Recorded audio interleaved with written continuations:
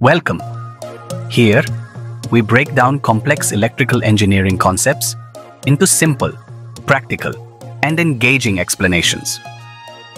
So stay connected with the world of electrical engineering. Let's talk about the core balance current transformer, or simply CBCT. It's a special type of current transformer. Its job is to detect imbalance in a three-phase cable system. When all three-phase currents are balanced, the resultant current is zero. Why? Because the vector sum of red, yellow, and blue phase currents, each 120 degrees apart, always cancels out. Now imagine a ring-shaped core placed around the three cores of a cable. Each core carries current of one phase.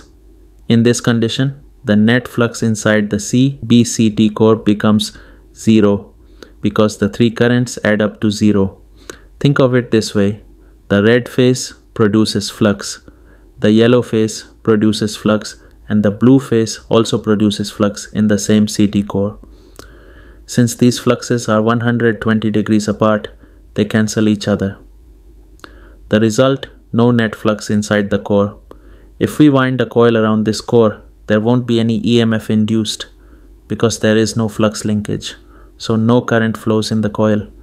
But what happens if there's an imbalance, say due to an earth fault or some leakage through insulation?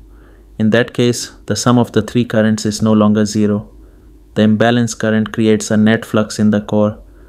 That alternating flux induces EMF in the coil.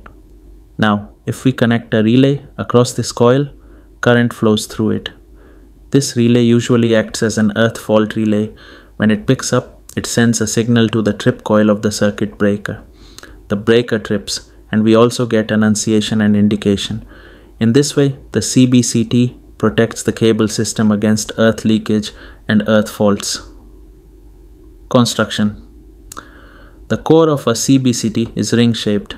Manufacturers generally use cold-rolled, grain-oriented steel laminations or sometimes nanocrystalline material. They insulate the core with paper or similar insulation. Then they wind enamel-coated copper wire over it to make the secondary winding. The number of turns depends on how sensitive we want the device to be in detecting small fault currents. The entire assembly is sealed in resin cast, epoxy, or molded plastic. This gives strength and insulation. The secondary terminals come out through a terminal block, which we use to connect the external earth fault relay.